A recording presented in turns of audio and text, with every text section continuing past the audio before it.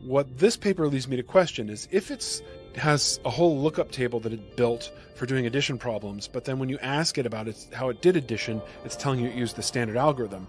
It's still telling you what you want to hear. It's not actually telling you the truth. Now, it would have no reason to obfuscate this answer. So there's a question. It leads to a question in my mind: is in these other research reports, how do we know that the AI is actually telling us what it's thinking versus some sort of basic LLM token answering common response as to why it would reason in a certain? How do we know how it's really making decisions, even when it's telling us it's making decisions because it's doing X, Y, Z?